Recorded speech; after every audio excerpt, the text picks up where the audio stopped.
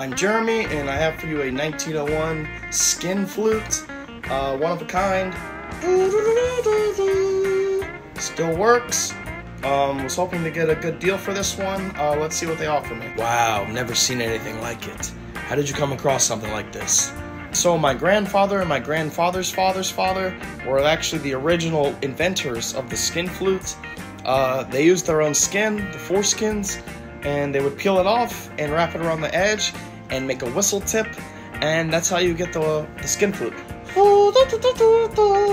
Wow, what an amazing story. Sounds very interesting. I'm gonna have to make a call real quick.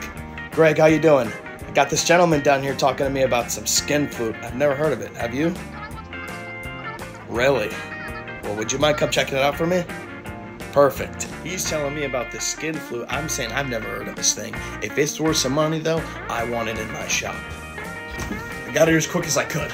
Just immediately looking at this thing, I'm absolutely blown away. You can really see the chiseled foreskin, the veins, the desuled hair on it, straight niched piping. It's perfect. It's looking very authentic to me. This guy might be sitting on the gemstone right now. How much is it worth?